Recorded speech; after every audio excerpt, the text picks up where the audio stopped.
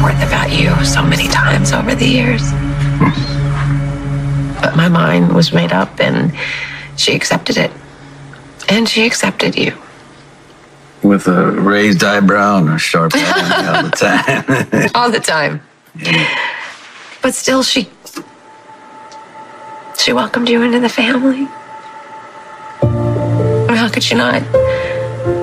You're the father of her grandchildren, and she loved them fiercely, so how could she not love you? I cared about her. I never wanted to let her down. Every time we got divorced, she never once said, "I told you so." She was the most sensitive and open-minded person I had ever met. She was always willing to change her mind about someone. Bobbie accepted people for who they were. I mean, she never tried to talk anybody into being something they weren't. Yeah. That's why she was so loved.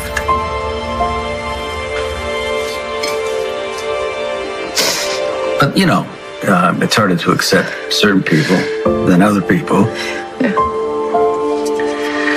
But I'm sure she was very relieved when you and Drew got together. She was happy for me. I tell you, thank God Drew showed up when he did, when he came back, because it was bad. It was a really, really bad night, especially when Nina showed up.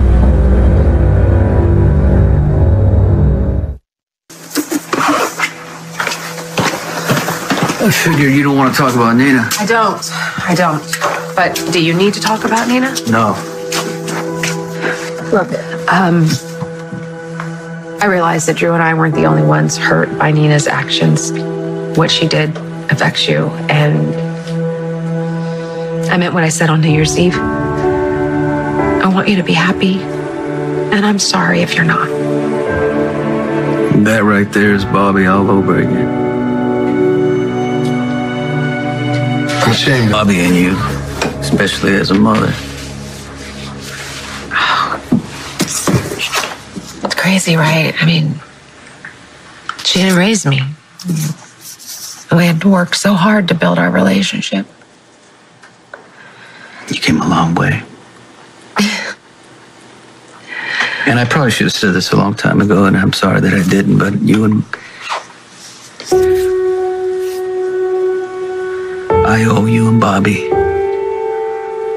I saw how hard you worked for your forgiveness. And then in the end, you guys had this beautiful relationship. And if I didn't witness that, there's no way I would have been able to be there for my dad. So you and Bobbie showed me that it was possible. I'm so glad that you made peace with Mike at the end. You're such a good son. You really were. Hopefully Mike is welcoming my mom right now. Well, you know how much my dad loved the ladies. Yeah.